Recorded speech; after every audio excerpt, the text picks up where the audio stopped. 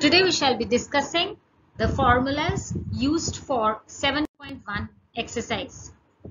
The first is integration of x power n is equal to x power n plus 1 whole upon n plus 1 plus c.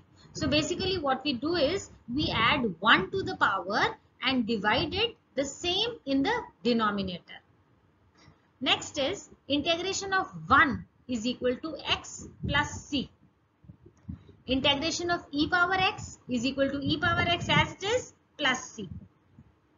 Integration of 1 upon x, it will be log of modulus x plus c. Now comes the integration of ax plus b whole raised to the power n.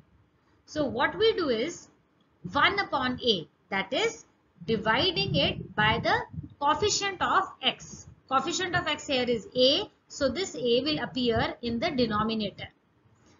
Ax plus b whole power n plus 1 whole upon n plus 1.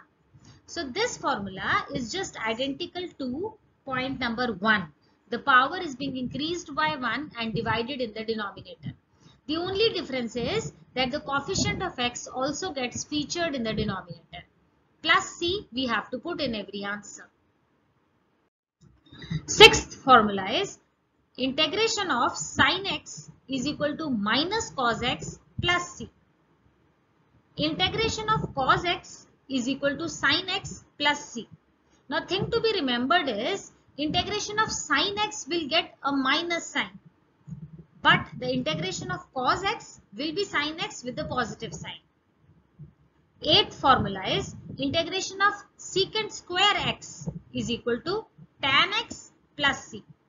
And the last one, integration of sec x tan x is equal to sec x plus c. So this is a formula used in exercise 7.1. You just pen them down on a piece of paper and revise them daily so that they come on your tips. Thank you for watching. Stay safe, stay blessed.